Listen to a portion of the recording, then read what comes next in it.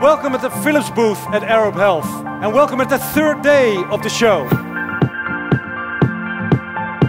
We introduced for the first time in the whole Middle East and Turkey during the ArabHealth the new line from Philips patient monitoring, which is called Ephesia.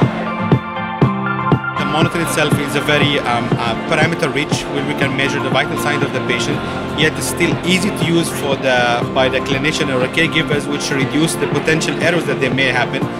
And also we embedded into the solution some clinical decision support tools to enable them to make the right decision for their patient for a better treatment.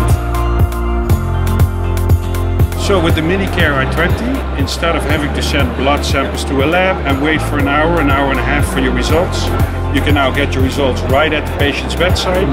Within 10 minutes you will get lab quality and comparable results, and that means a ton of benefits in the sense of workflow improvement, in being able to treat your patients faster, so it's a super innovation.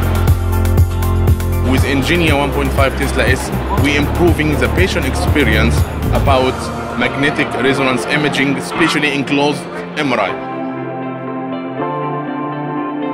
Until now, we are the #1 in the image quality and #1 of decrease the scan time and the #1 to decrease the phobia of the patients. We're really improving the patient experience.